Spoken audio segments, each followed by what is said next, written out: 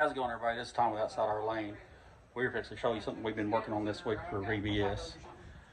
There's my wife back there in the background.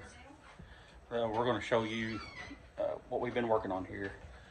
We've been doing escape rooms. Our theme this week for VBS is a detective type theme.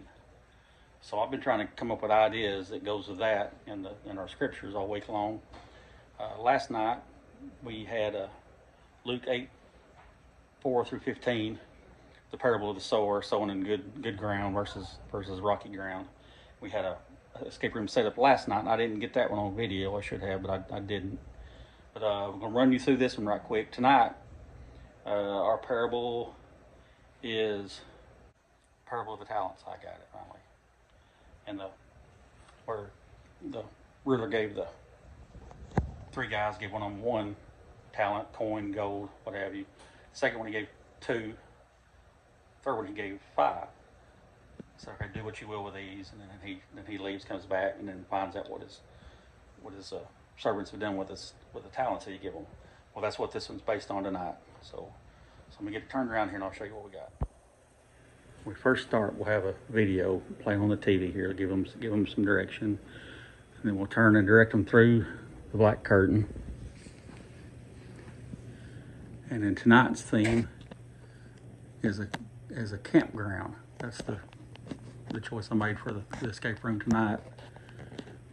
And I think it looks cool myself. I like it a lot. And Raquel and Anna helped me with this, and Corey cut all the trees and stuff and got them ready for me. And then Raquel and Briley come down here and helped me get it all set up here a little bit ago. Kind of run you through the escape room. Here you can't tell. Let me just turn on the lights. It's going to lose a little bit of the effect when I turn the lights on, and you're going to see the imaginary world goes away, but that's all right. Okay, I've got this board set up.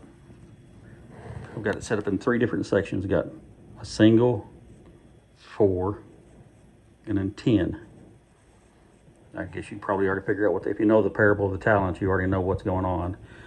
This is the talent of the guy who buried his talent and didn't do anything with it. And these other 2, guy got 2, and he invested. He got 2 more to give to his master. And this bottom one, there's 5, and he invested and got 5 more, so he ended up with 10 to give back to his master. Anyway, the objective is for the kids to find the rest of this gold and then escape through that door back there.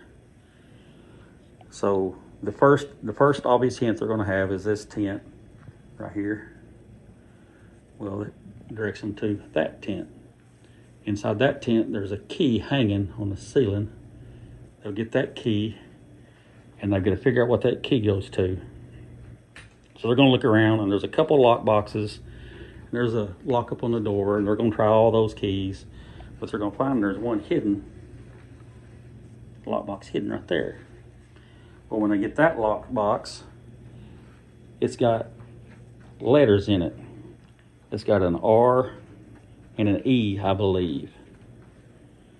And I've got an F right here. And in that bag in the corner over there, hidden in plain sight, but when they get it, they'll have to know what to do with it. Anyway, they dump that bag out, and it's got gold in it, and it has got an I in it. So they'll have to figure out that they got 4 letters. Well, if they get them over here and they work on it, they'll figure out it spells fire. Then they go to the fire, and obviously got all these objects wrapped up. They'll go to unwrapping objects, and they'll find this one has got a key in it. And that key goes to that lockbox. And in that lockbox, there are 4 stones in that lockbox that's got numbers in random order to that combination lock. And the other last remaining number is also in that bag of mixed gold over there that they'll have to sort through and find. Then bring it over here, and there's clues on those stones with numbers on them that leads them 1, 2, 3, 4, 5. And if they get the order right And when there's clues that gets them there, they just have to guess. And they can open that lock, combination lock. When they open that combination lock, then they can get the key out of there, and they can go through that door. I love escape rooms. This one's kind of simple because we're dealing with kids from kindergarten to 5th grade. But you guys would be absolutely blown away with how good they did last night. We had a bait shop scenario set up. We had this shelves was full of fishing tackle and had stuff everywhere. Had a fishing dock built right here in the middle with posts and nets hanging on it. And then the back there had a tarp with the air conditioning vent was blowing on it. It was waving like water. And had a crab trap hanging on this side and a cast net on this side. And had a water bottle here with a hole in it with a key at the bottom of it. Well, the last thing I had to do was get a paddle that was locked on the wall over there. And there was a magnet in that crab trap they had to find and swing down it the rope was just long enough to take that magnet and grab that key in the bottom of that bottle and raise it up through a hole that was in the bottle. And there was a sign saying you can't touch the bottle with your hands. Anyway, this is the second night of doing this. Like I said, I absolutely love it. We're going to do it 2 more nights. Well, that got dark, didn't it? We're going to be doing it 2 more nights. Tomorrow night's going to be themed a cabin, and it's progressional. What they're doing in the videos, they're following me. I'm in a river. I'm going down the river, and I'm desperately in trouble because I don't have a paddle. And their objective was to get the paddle and save me last night. Well, tonight there's a campground that they found where I came through, lost my way, and they've got to get through that door and help me find my way. And tomorrow night's cabin. I ain't got that thing worked completely out yet because I was sitting in here working all that out in my head when I decided to film this. So I know the basic ideas of everything we're going to do the next 2 nights.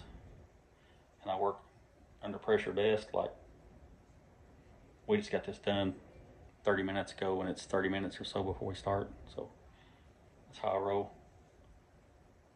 Unfortunately for my wife and everybody around me, but that's how I do it. All right. Oh, last night we're going to return back to the main room where our main headquarters, and that's just cool looking. It's a private investigator's office, and the last night's theme will be private investigator's office. I don't know if I'm going to use the stage that they've already got set up and decorated and just use their props they got, or if I'm going to do something in here. Haven't quite decided yet. But I will between now and then. All right. Appreciate you guys for watching. Get back there so you can see me a little bit before I tell you bye. Appreciate you guys. Love every one of you. And we'll see you on the next one.